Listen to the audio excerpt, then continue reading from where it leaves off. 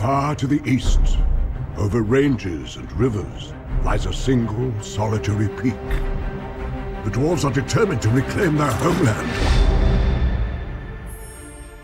I like visitors as much as the next hobbit. But I do like to know them before they come. Visiting. Mr. Baggins? At your service.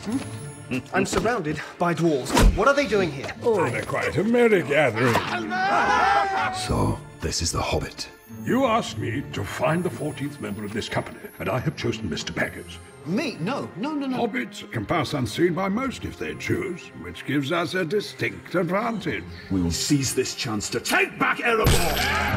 Here, Mr. Bilbo! Where are you off to? I'm going on an adventure! Mithrandir, why the halfling? Why Bilbo Baggins? Perhaps it is because I'm afraid. And it gives me courage.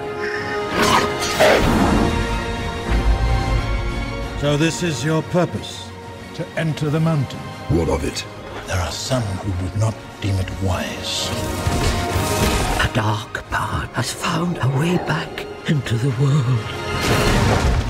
Why don't we have a game of riddles? And if it loses, what then? Well, if it loses precious, then we eat it. If Baggins loses, we eat it whole. Fair enough.